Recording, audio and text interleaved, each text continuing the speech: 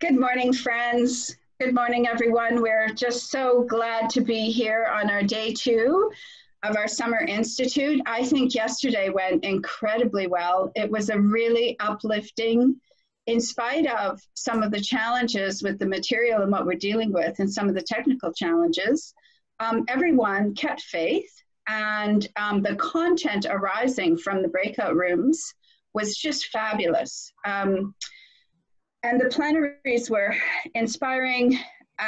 We just left the day feeling very encouraged and excited about day 2. I want to acknowledge our co-chairs, Trevor Hancock and Maya Giselson, for their leadership and support, and our scientific program committee. I also want to acknowledge the PHABC team, which always shows up, in particular Christina Harding, who's our coordinator, and Chris Munkaski, who's our office administrator, both of whom really supported note-taking minutes, organizing, and coordinating yesterday. So very grateful to you guys for keeping faith with this process in a new environment and having the temerity to embrace the virtual universe for a Summer Institute. We are aware that it added a lot of stress, and we're really grateful to you for managing that and bringing us to such a great place. So it's my deep privilege. Stephanie, are you ready? Yeah, I'm ready. We are really blessed. Yeah, we're really blessed to have the Manitoba Public Health Association involved in our Summer Institute, and more blessed to have Stephanie open us with a traditional welcome. Stephanie, my heart goes out to you. Thank you. Thanks, Shannon. So I just want to echo a little bit what Shannon had to say this morning. Yesterday was phenomenal, and if you're lucky enough to be here, you know, I guess you could probably also echo what I had to say, that there was some wonderful discussion. It was probably one of the best conferences that I've been to, never mind that it was a virtual one. And so I was thinking about what I wanted to say this morning, and I play my drum and I pray every morning, and then I was asked to do that for you. And so if it's all right, I'd like to light a smudge for us this morning, just to center us in our thoughts for today, give some thanks for yesterday. And I'm also gonna sing for you, and for that I'm very sorry. So, you know, just take a few minutes to kind of set some intentions for today. I'm gonna sing, I guess I should also introduce myself by my spirit name. It's Kishkinawatashkwe Ntitipue, and that means circling hawk. And the teaching that came with that name was that I have the ability to walk through many worlds, and I can bring messages in between those worlds. And so my background is Belgium. It's also Cree from my grandmother's side, my father's grandmother. And I'm gonna sing you an Anishinaabe song, because that's also from my territory, and the bear song is one of the songs that I carry. There we go.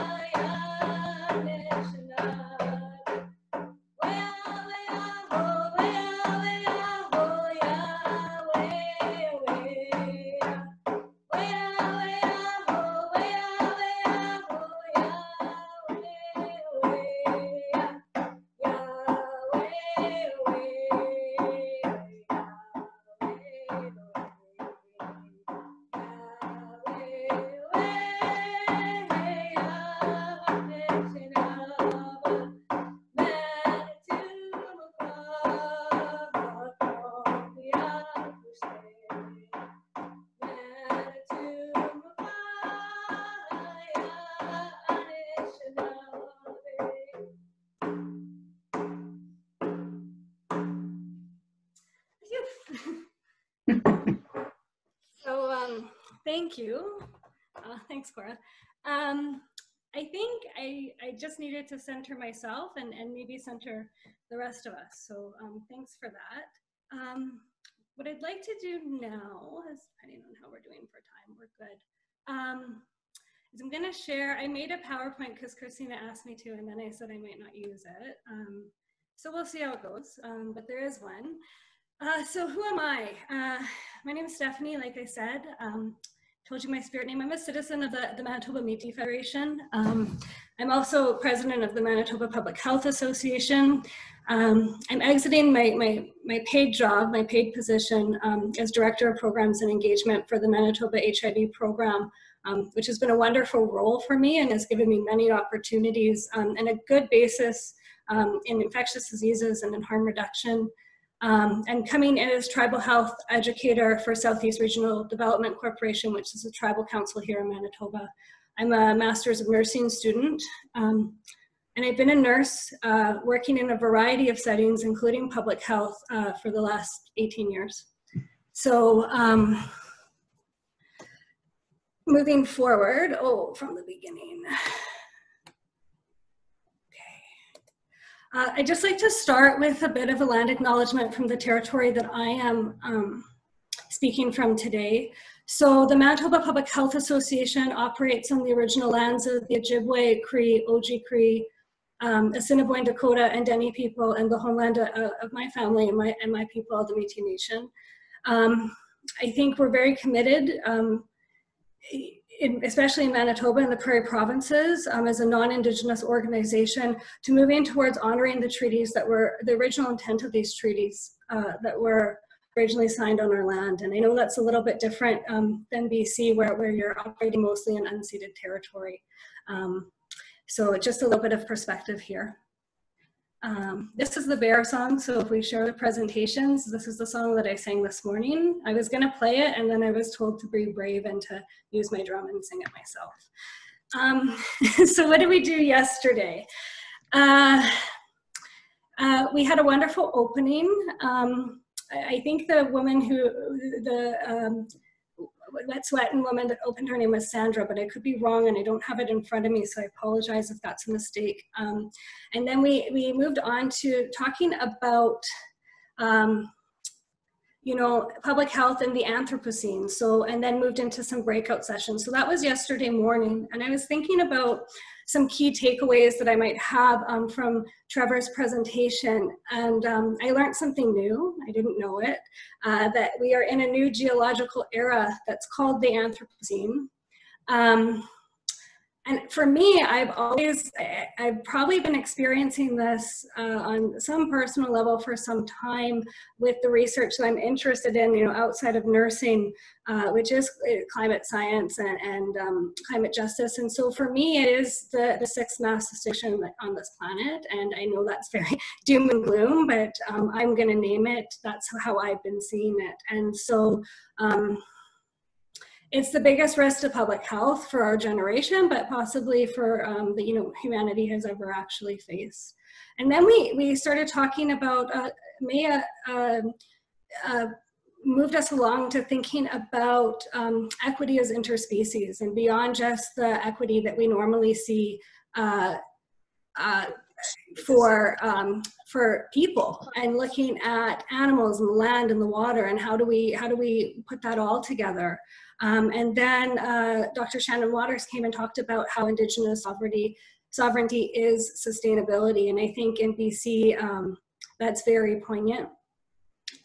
And then we did, so I guess I really love this whole concept of, you know, think globally and act locally. And the global part of this was looking at, for me, from the breakout sessions, all of the interrelated systems that are affected by and contributing to climate change. And also, I guess it would be the Anthropocene. And so, we talked about watersheds and health, we talked about sustainable agri-food systems, and we talked about One Health approach to the pandemic, and the concept of interspecies justice, which really kind of hit home for me. We looked at mental health issues around us, as well as pollution and ecotoxicity, and then how should Canadian public health respond to this climate emergency. And there was many good ideas coming out of the group. These are just some notes that I jotted down. And then moving into the afternoon, we had a really good presentation from somebody who is new to me, Dr. Thomas Homer Dixon, talking about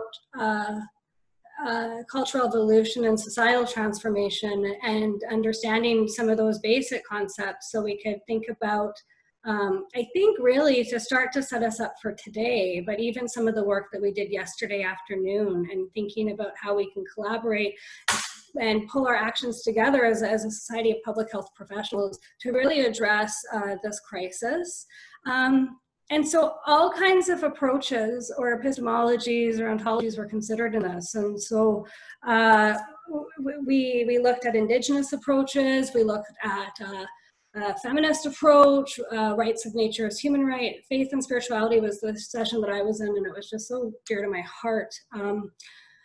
Ecological economics, justice, and then the work of the Cascade Institute. And so coming away from that, sorry, I'm a little bit backwards in my slides, but one of the questions that came out was, you know, are we on the cusp of a norm cascade? Is this a tipping point for society and how we operate and how we live in the world, our way of being, our way of knowing?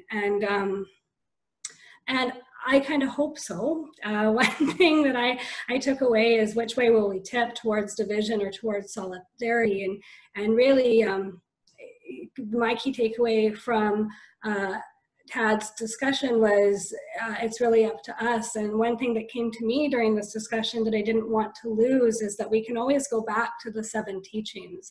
I think if we are coming from a place in our decision making, in our organizational structures, and in our politics in terms of always going back to the concepts of love, respect, humility, truth, wisdom, honesty, and courage, that is going to be, it's the how. That is going to be what decides which way we go. I think if we move out of our head and into our heart and operate from those spaces, we do stand a pretty good chance. And so from the breakout sessions, there was lots of really exciting conversation. And one thing that I was noticing is how interrelated. I mean, we're saying that we're coming at this issue from all different perspectives, and we're really honoring those perspectives. However, a lot of people were coming to the same place, which is a shift is needed. And how that's going to happen is, I think, is going to come from a place of love. So looking at things like community-driven policies and approaches, storytelling, different ways of evaluating our programs, different ways of evaluating health, different ways of thinking about our planet are all going to be ways that we can move forward in this together. And so I think, yeah, I think that's what I want to say about that, actually. I'm supposed to do some housekeeping today. And so I guess what I can say is make sure you remember no chats are private. So even if you're messaging your buddy, that's going to be captured somehow. And so just be mindful of that. We are recording all the sessions. And so please mute your mics just as a way to honor those who are speaking. And what are we going to do today? So I am going to provide an opening, which is happening right now. And then Mayor Fred Haynes, Cora Hallsworth, and Dr. Trevor Hancock are going to do a plenary about One Planet Living Cities, and we'll move into some breakout sessions, which you can see. If you haven't let Christina know which session you want to do, please send her an email now, and then she can make sure you get slotted into the right spot. Otherwise, she'll just have to assign you to one. So, and then this afternoon, we're going to have Dr. Margot Parks, Dr. Teresa Healy, and Sandra Harris talk about citizen engagement and respecting diversity, political and social action. And then we're actually going to get into local breakout rooms where we can have some meaningful discussion about what are some concrete next steps that we can take to kind of move this movement forward. I'm not going to do the closing remarks today. I believe that's the president and the public health president from the Yukon, but I'll let Christina let me figure that out after. And I just wanted to say before I go that the reason why I chose to sing you the bear song this morning is when we go back to some teachings that I've received about clans, and the people from the Bear Clan are medicine people. And if you think about the 7 teachings, the bear also is representative of the concept of courage. And I'm really asking all of you to be fiercely courageous in how you work and to come from a place of the heart. And that's not going to be easy, but I think we can do it. So that's what I'd like to say. Thank you. Wow, Stephanie, I am so deeply grateful to you for your wisdom, your vision, your courage, your spiritual leadership, and bringing that face forward to our community here is really important. We honor science, but beyond science, we're human beings with spiritual, emotional, and physical lives, and we, connecting to that is actually so critical in terms of our ability to move forward effectively. So thanks for grounding us and opening our hearts today. And very grateful. Teresa's back to do artwork for us. So we're really excited to have you, Teresa. And without further ado, I'll pass the microphone over to Trevor. Thank you, and good morning, everybody. Just before I start, let me just check in with Christina to see if there's anything else we need to add from your point of view. No, I think that was perfect. Oh, actually, one other reminder too, just when you do have to step away from the meeting, please don't exit out of the meeting, just turn off your camera, mute your audio, mute your mic, and that way I can still slot you into your breakout rooms. So thank you very much, and I'll pass it back to you.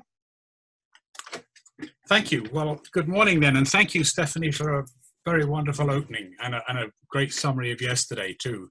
It sets us up beautifully for today. So I'm going to very briefly introduce the 3 speakers. Well, I'm one of them, so I don't need to do that for myself.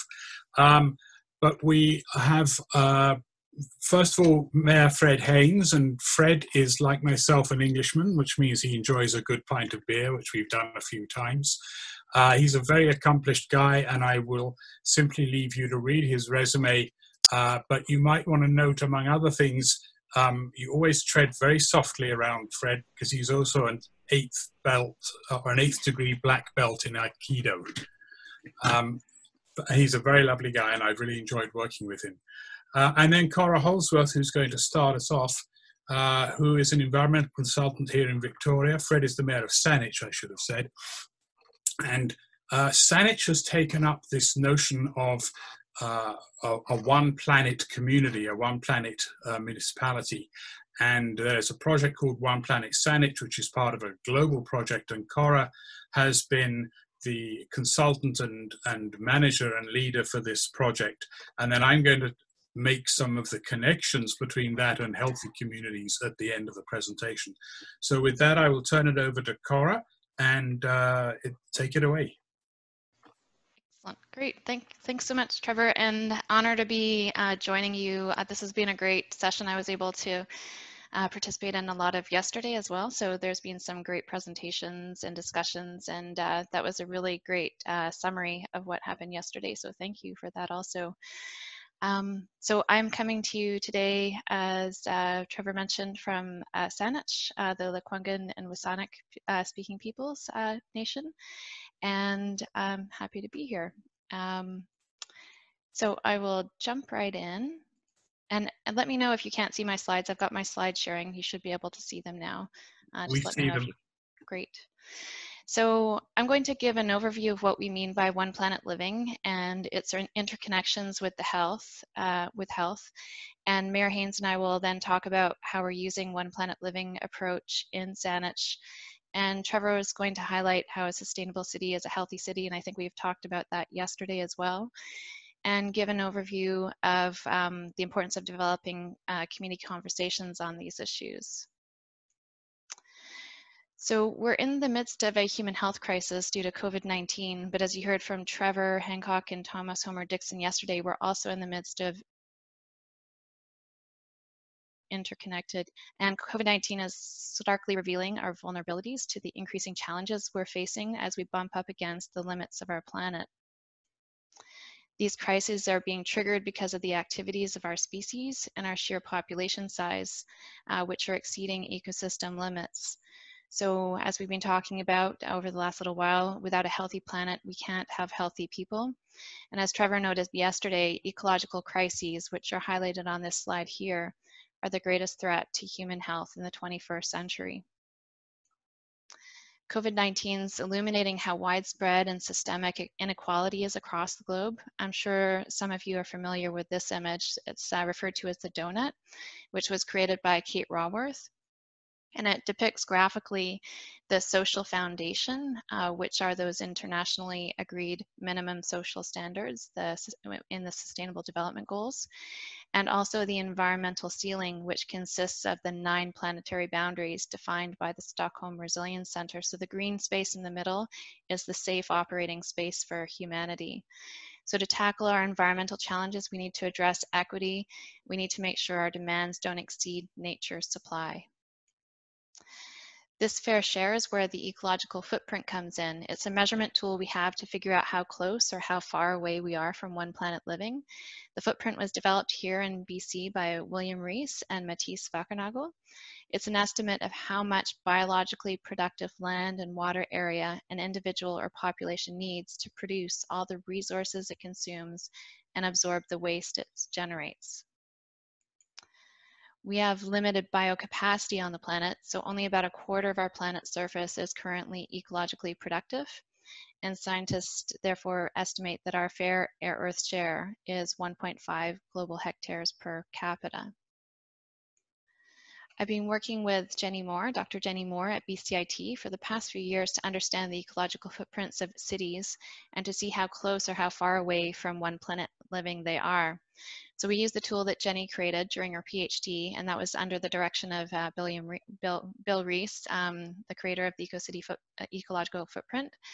And the tool that Jenny created is now being used by, currently being used by 10 BC communities, including Saanich and Victoria, and a number of international cities around the world to evaluate their footprint and also to understand their consumption-based greenhouse gas emission inventory. So I won't get into that piece today though, but that's also an interesting metric.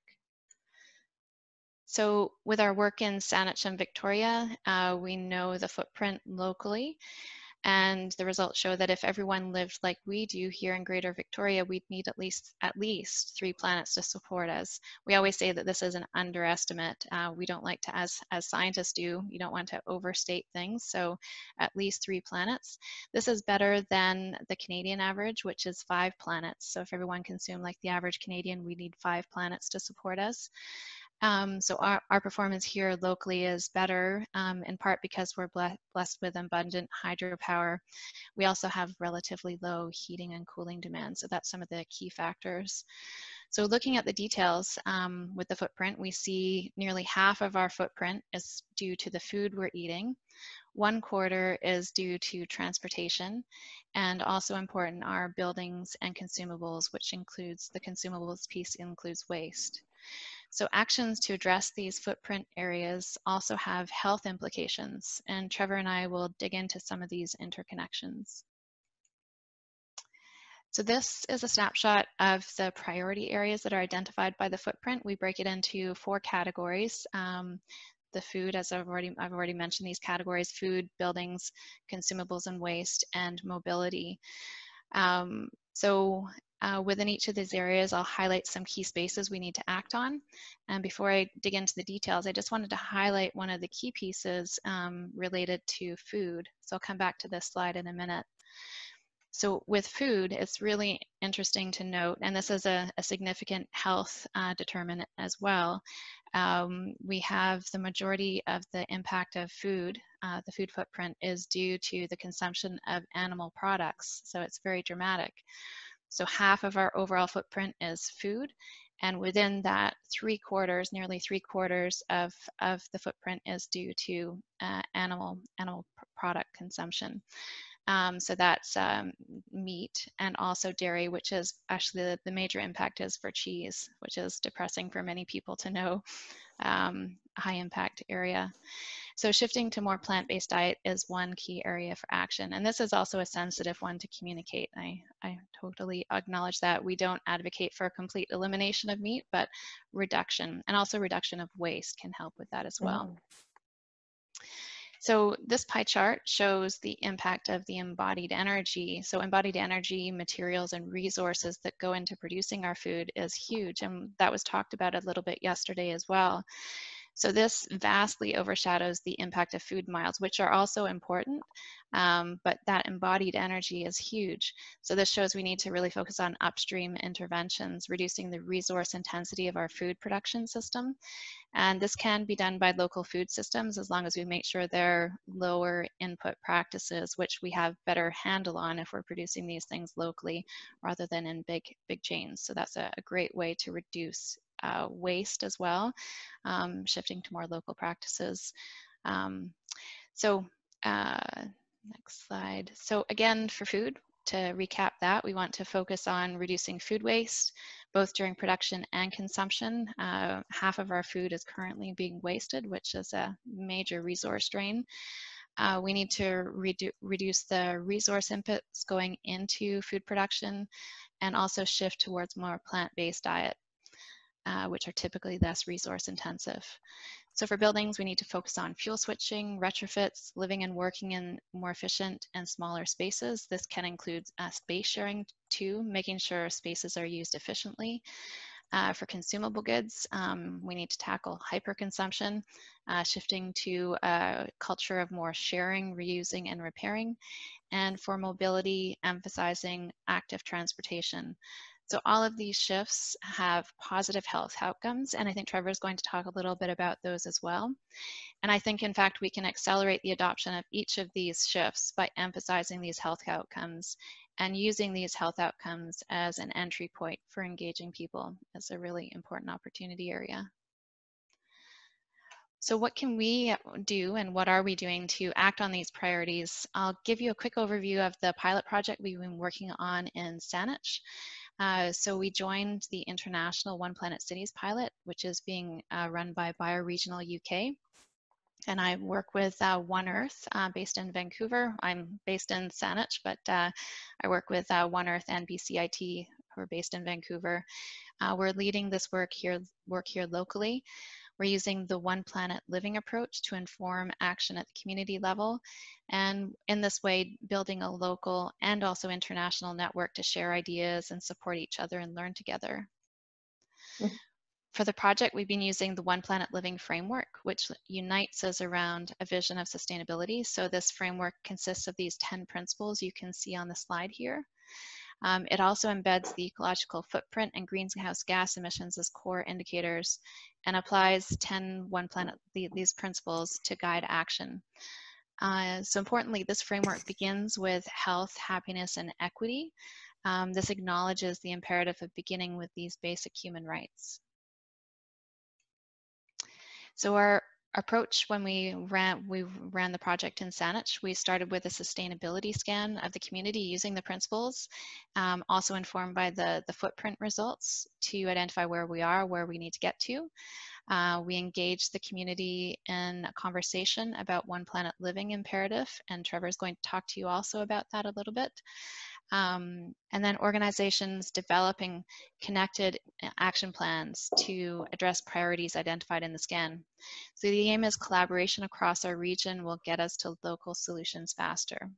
So it's a very heavy emphasis on collaboration. When we build our One Planet action plans, we prioritize those actions that are advancing efforts on multiple principles simultaneously. And there's just a few examples here. I did want to come back to that food example as well, because this is a great opportunity area and illustrates how we can achieve multiple principles simultaneously. There's good health outcomes for increasing plant-based diet, increased plant-based components in your diet. Can be cheaper and can also be done in a way that contributes to building the local economy. And then, of course, the direct impacts, reducing the energy and greenhouse gas emission impacts. In the work we've been doing, we're using a series of tools. Bioregional UK created oneplanet.com, which is a planning tool that helps organizations collaborate within the organization and with other organizations. So a nice planning tool to help facilitate action. We also, through my work with BCIT, have been developing the EcoCity Footprint tool, which will be available hopefully soon to all BC communities, and we're hoping to also make it available to Canadian municipalities. And that will be a way for them to calculate their ecological footprint and consumption-based greenhouse gas emissions. We're also soon launching an app for individuals to help them understand their ecological footprints and greenhouse gas emission impacts as well.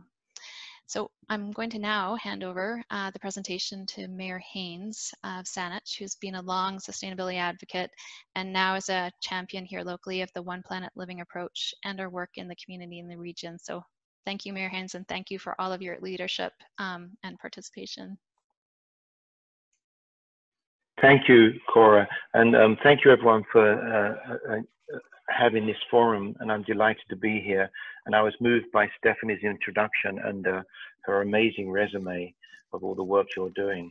And I'm struck by this national gestalt, as we're all on the same page trying to deliver an important sustainability for our children and the future. One of the reasons I really like this approach is it starts with health and happiness, not just health and happiness of people, but really health and happiness of the planet. There you see that the partners and supporters and stakeholders of our local group.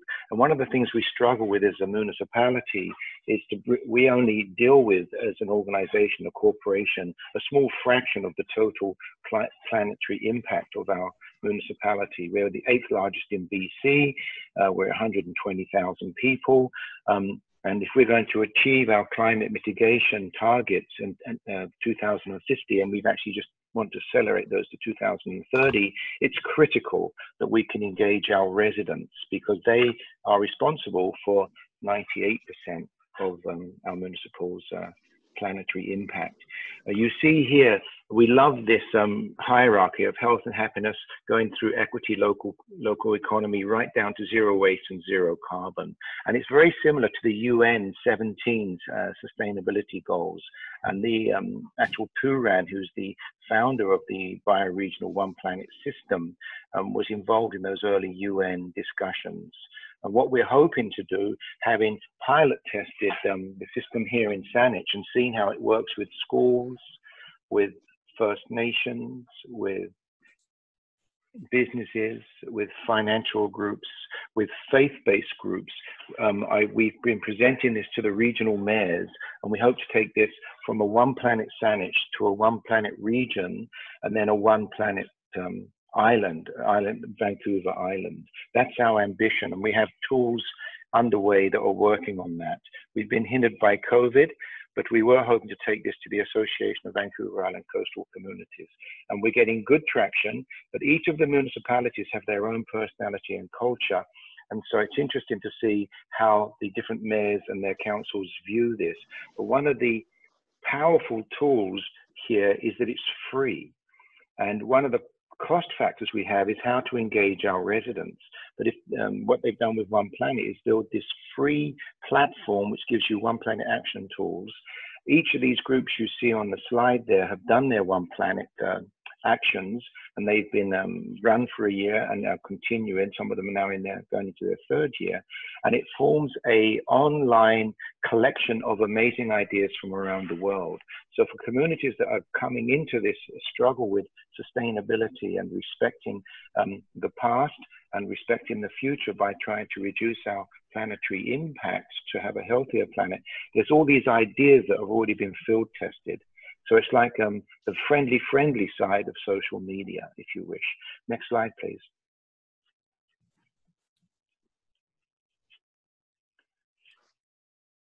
Can you move next slide, Cora? Yeah, here you go.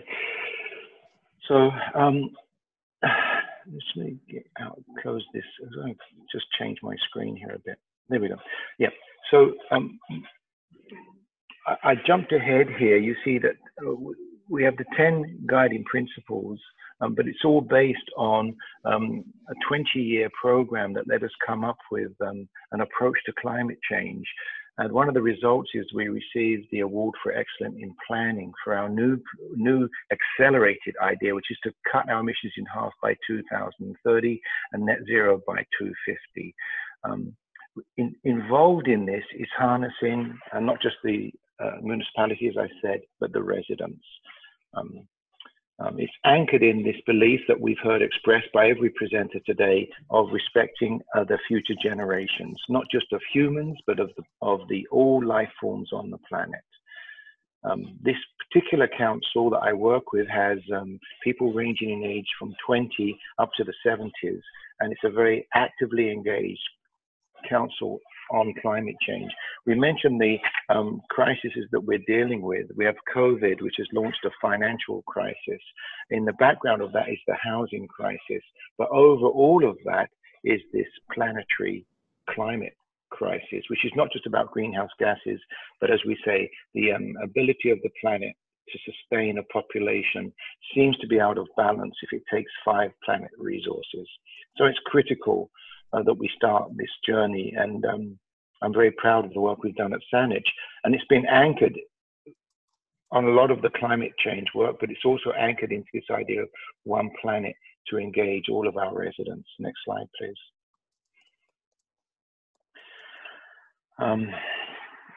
The concept of bouncing forward better.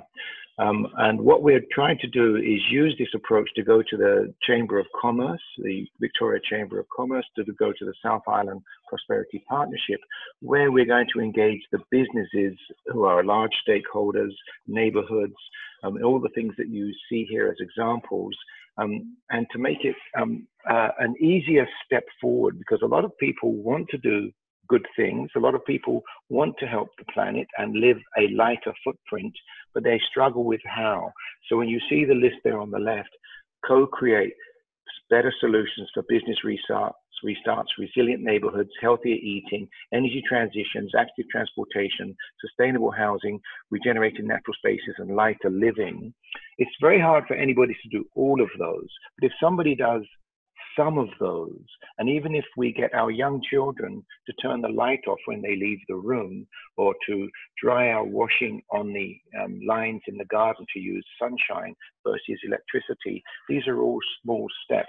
So from those tiny things to corporations having a very different approach to how they look at their business. And in actual fact, COVID is going to help us with that, because we have people working from home, which is a smaller footprint, in ways about do they need so much clothing, do they need to travel so much, do they need to eat out so much. So we can actually harness some of the dismay that's arrived with COVID to live a lighter footprint. Next slide, please.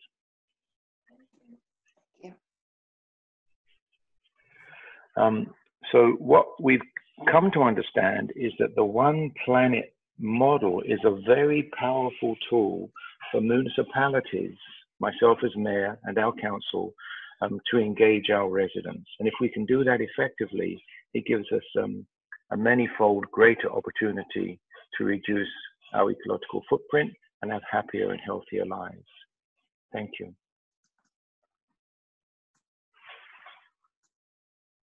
Thank you, and thank you to both of you. Cora, if you could release the screen, I think that's great. I will Thank go to Saanich now. I know, hey? you. Okay, so there we go. So I am going to pick up from this on the health aspects of this. You can see why I like working with Mayor Haynes and Cora. They're bright, they're committed, they're great people to work with. And I just want to emphasize something I should have said at the outset, of course, which is that the theme for the day is local action. So we've heard a lot about thinking globally yesterday. Today our focus has switched to local action, and you've just heard a number of examples of how that can happen. So what I'm going to be talking about is the integration of health and sustainability at the local level, which is really sort of in my life course as I think about it, or my career course. I used this slide yesterday. I just want to remind us that health promotion has been ecologically blind until very recently, even though it was part of the founding ideas of the Ottawa Charter back in 1986, and also part of the healthy cities concept that Len Dool and I did the background paper for as far back as 1986. In practice, health promotion is focused on the social and largely ignored the ecological determinants until recently. And of course, what we really need to do is not sort of have the ecological on one side and the social on the other, but to bring the two together. It's an eco-social project that we're involved in. So I've been writing about this for a long time, at least 25 years.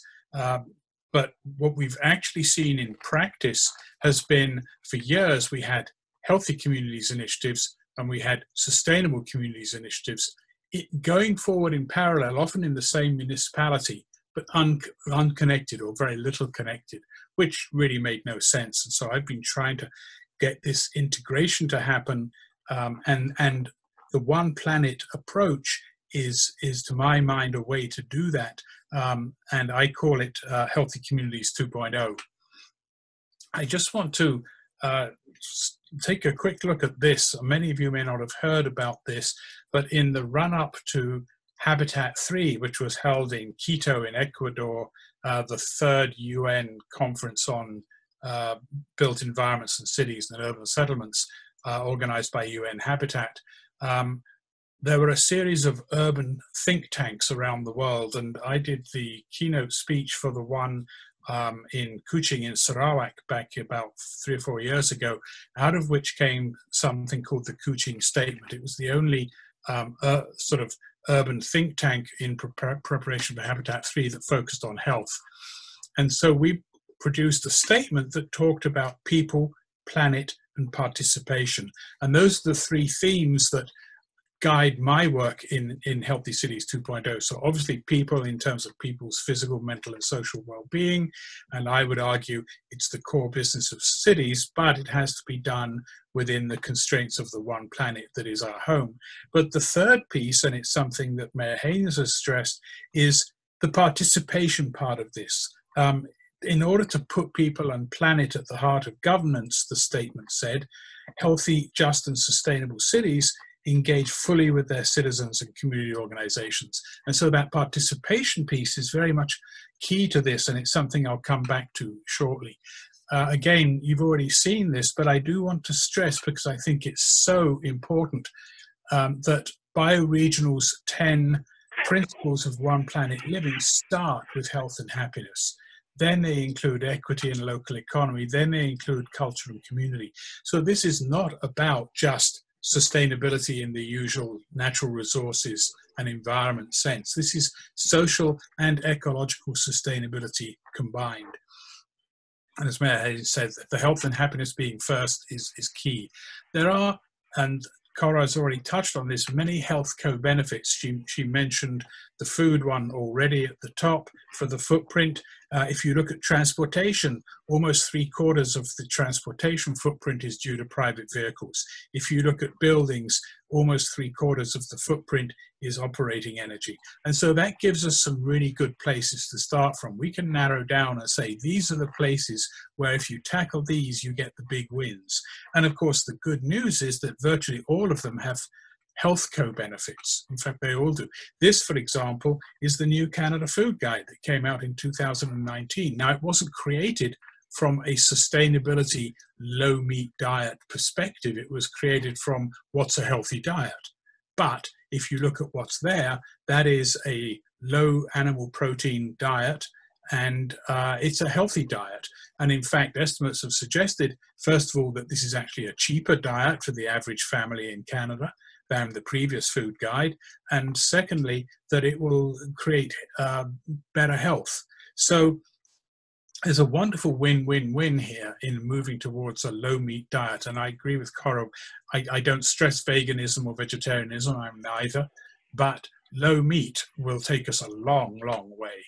So these were some of the key recommendations out of the work by Jenny Moore and Cora Hallsworth when they looked at this footprint for Saanich. You've heard most of them. But eliminate fossil fuel emissions in buildings, convert half of gasoline private vehicles to electric, reduce purchase of non-food consumables by 30%. Now think about that. We eat too much. We know we eat too much. That's why we have an obesity problem. Part of it is because portion sizes have grown bigger and we're offered a lot, and like good people, we clear our plates. So eating less, and purchasing less food, is really done to reduce food waste, but it will also address the obesity problem, and so on. So purchasing less food at the bottom, reducing purchase of non-food consumables as well. So all that stuff that we really don't need. And that we need to stop essentially wasting. So very quickly, I looked at the principles other than the other 9 principles in the healthy, the One Planet Living. And I'm not going to go through all of these. You can read them for yourselves. But for each of those principles, you can easily identify health co-benefits. The health co-benefits of greater equity were very well laid out in the book Spirit Level. But we also know that a local economy creates local jobs and local wealth. And I'm actually, my column that will be coming out this weekend addresses exactly that. In terms of culture and community, strengthening community is one of the 5 key strategies of the Ottawa Charter for Health Promotion. We know that strengthening social connections, strengthening sense of community, strengthening a sense of belonging is very important to people's mental and social well-being, and therefore to their physical well-being. Land and nature, say low pollution and adequately, properly planned city, one with low levels of air pollution. We know that nature contact has significant physical, mental and health benefits. All of these are health co-benefits of One Planet Living. Sustainable water, the same. Not just an adequate supply, but also good sanitation. We've already touched on local and sustainable food. Public Health has done a lot of work on the health co-benefits of active transportation. And these are all selling points. So whether you come at the food issue from the point of view of the Canada Food Guide as a health issue, or from the point of view of the Lancet Commission on a Healthy Sustainable Diet from an environmental perspective, you end up in the same place. The same for travel and transportation. So you can do this because it's good for the environment, you can do it because it's good for health, because it's both. Having less stuff and producing those products in cleaner and greener ways, reducing wastes, and so on. And obviously, at the bottom, the zero carbon energy, the climate crisis that underpins so much of our thinking. So lots and lots of health co-benefits. And so as we think about what we in public health do at the local level in creating healthy communities, we need to recognize that almost always, if it's good for health, it's good for the environment. And in particular, that if it's good for the environment, it's good for health. But then participation is key, and I'm just going to reflag the statement from the Kuching statement to that effect. So I just want to end by talking a little bit about my current work. I've established a new, we became an NGO in November, but we've been around for about 3 years. We call it Conversations for a One Planet Region. And it's really very simple. On the left, how we behave. As Cora said, at least 3 and probably more than 3 planets worth at a local level. But of course, all we have is what you see on the right. And so essentially, the conversations is based around the very simple point at the bottom. Shouldn't we be talking about this? Isn't this some conversation we should be having? And our whole purpose as an organization is to, our vision is that this region, the Greater Victoria region, will achieve social and ecological sustainability, as Mayor Haynes said, going from one planet Saanich to one planet region. But at the same time reducing our ecological footprint and ensuring a high quality of life for everybody, so that, and good health. So that's where the equity element comes in. So our mission is very simple. It's to establish and maintain community-wide conversations. We're not talking about it. Very little anyway, in certain spots, in certain places, among certain people, maybe. But as a community, no. And also note at the bottom, we have a sort of slogan that guides a lot of our work: learn, discuss, imagine, design, create. We've been at the learn and discuss end for the last 3 years. We've certainly needed to do a whole lot more to spread that around, but we also need to move into the imagining and designing end of this. What would your one planet neighborhood look like? What would it be like to live in that? So that's what Conversations does. So this is our new website. Talks about the 2 big challenges. We act as if we have several planets, but we're not talking about this or what it means for our children, our grandchildren, our communities, future generations. So that's the business we're in. And that's it. I will leave it at that. It gives us a few minutes in which we can have some discussion or comments. Please do use the chat box, because we can't have 150 people all trying to speak at the same time. So if you've got comments or questions, this would be a good time to put them in there, and we'll try and respond to them. While we're just waiting to give people a chance to compose their thoughts and type stuff in, Cora or Fred, anything to add to what I've said there? I'd like to mention something, Trevor. I knew you would be getting into the mental health side, but what we're dealing with at the municipal level is we're calling it angst, climate angst. And so many people are having mental health issues, which is also affecting their physical health. And of course, it's overlaid with COVID now, about what are we going to do with this planetary crisis? People understand the planet can't sustain the current population given our current practices. And what we've found is that the faith groups, the schools, the colleges, the businesses that engage in this report a better mental tone, that the individuals, even if it's just a small project, growing some vegetables, young children in the garden is one, or helping clothes be recycled by having clothes swaps at schools. All these things are giving people a sense that although it's a massive problem that you can't really get at individually, you actually can get at it individually. So with what we've been able to do is shift the dialogue from governments have to do all of this to say, no, every individual has to participate in this. And that's been one of the great benefits of the One Planet. And I have to compliment Trevor and Cora in helping us articulate that message. Also, the staff that we have in Saanich are completely alive to this issue. Thank you. I just wanted to comment on one of the items that are coming up in the chat, and it's about how does this play out in smaller rural communities and also conversely larger cities, and then also the idea of engaging people from those regions as well.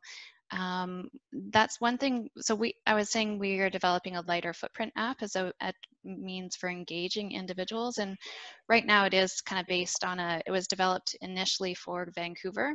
And so the framing is really resonating with a Vancouver audience. And I think similarly for Victoria as well.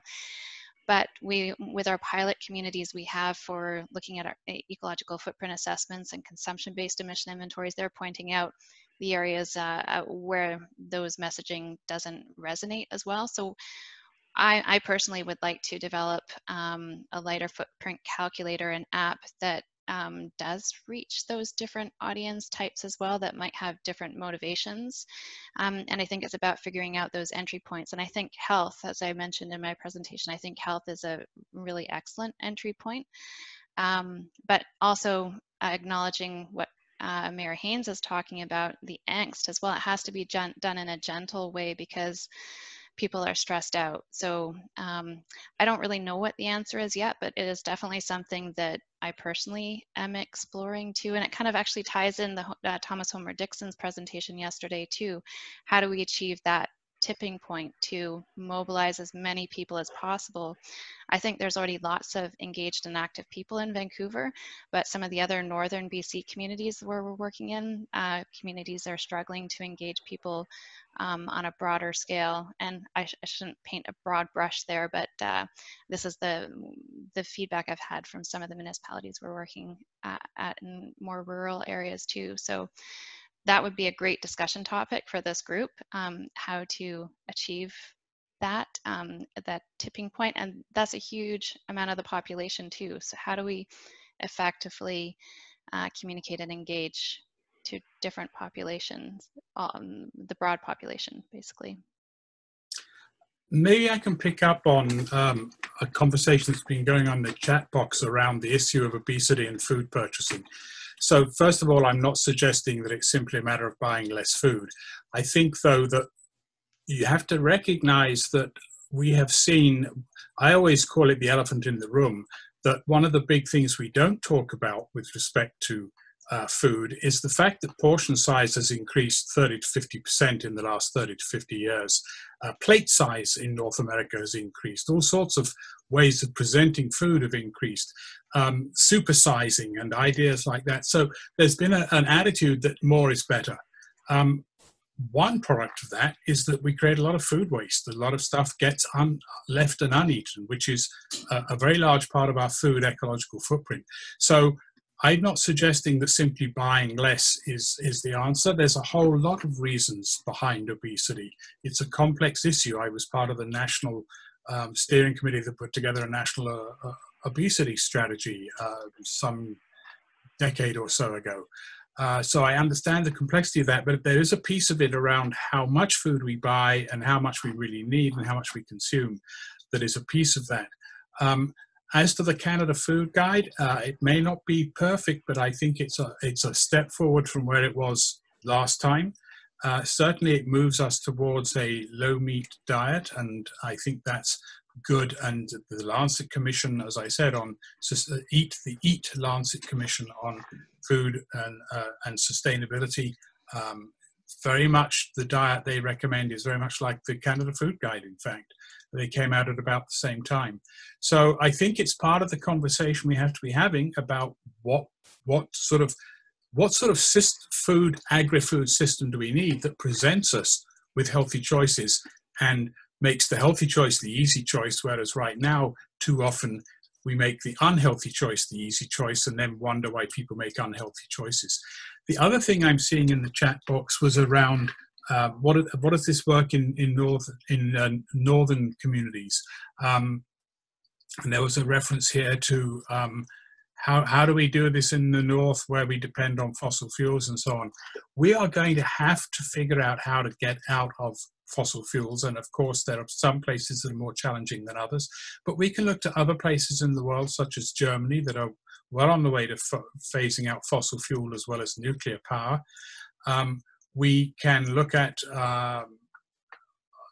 how much energy we actually need and how we increase energy efficiency.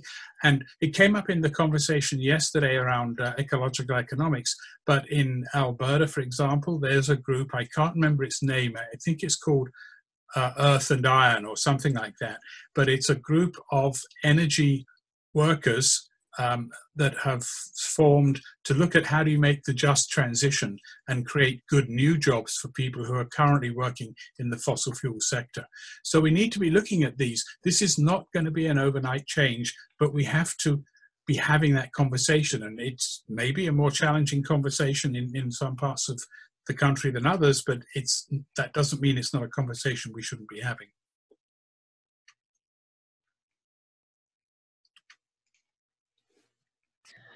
Trevor, if I may, the chat room has raised a number of interesting topics, several of which you've addressed, and I'm feeling really grateful for the caliber and quality and insight that's arising and the use of the chat.